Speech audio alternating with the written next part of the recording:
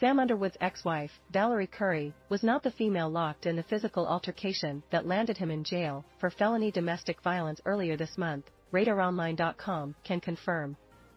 We spoke to Curry's rep, who told us, the two have been divorced since April, and she is not his alleged victim. I can confirm that he and Valorie have been divorced since April 2023. Separated in 2022. She is not the victim, her representative, Christina Diamantes, told RadarOnline.com exclusively on Monday. Little was known about the status of the Fear the Walking Dead actor's marriage or the woman involved in the alleged altercation.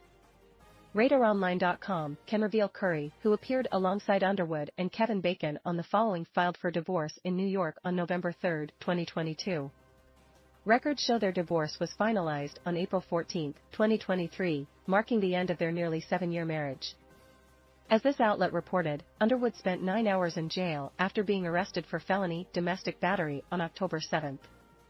According to the booking sheet, the actor was taken into custody by the Los Angeles Police Department at 2:55 a.m. after reportedly getting into a physical altercation with a female. He was booked at 4:44 a.m. on $50,000 bail, but was released on his own recognizance at 1:16 p.m. without having to pay a dime, RadarOnline.com can reveal.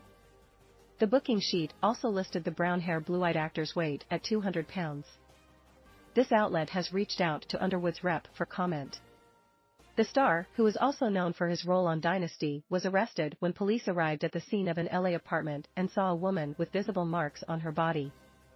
The alleged victim did not require medical attention. Underwood allegedly plans on proving his innocence. His attorney intends to give the police photographs, videos, and audio records sometime this week, which he believes will dispel the domestic battery accusations, according to TMZ. Underwood and Curry married in July 2016. He played murderous cult twins Mark and Luke on The Following, and she played Emma Hill, one of the Killing Group's most loyal followers.